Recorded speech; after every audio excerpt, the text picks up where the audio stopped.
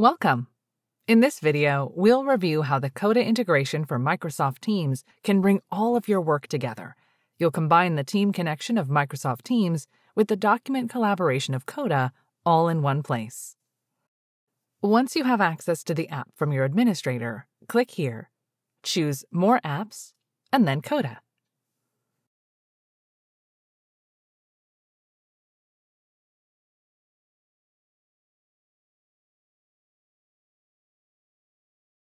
My team has a Team Hub Coda doc, and I want to refer to it and make updates right from Teams.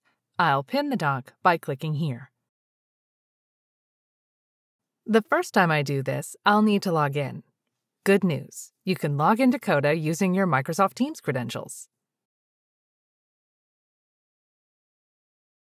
Now I can add the meeting notes while we gather on Teams.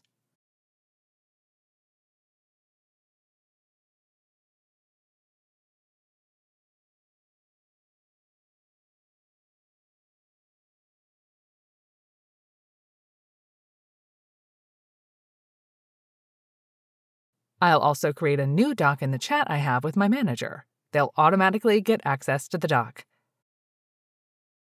Then, I'll add the one-on-one template to make it even easier.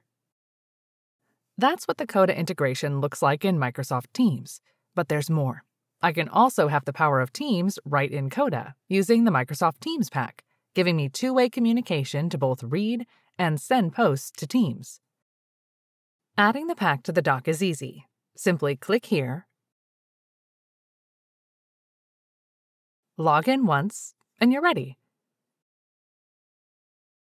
Before our meetings, I want to send out a reminder to the relevant Microsoft Teams channel. No problem, I'll use the Teams pack.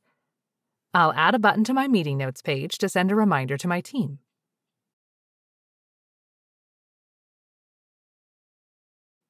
I'll add the channel I want to send it to and the content of my message.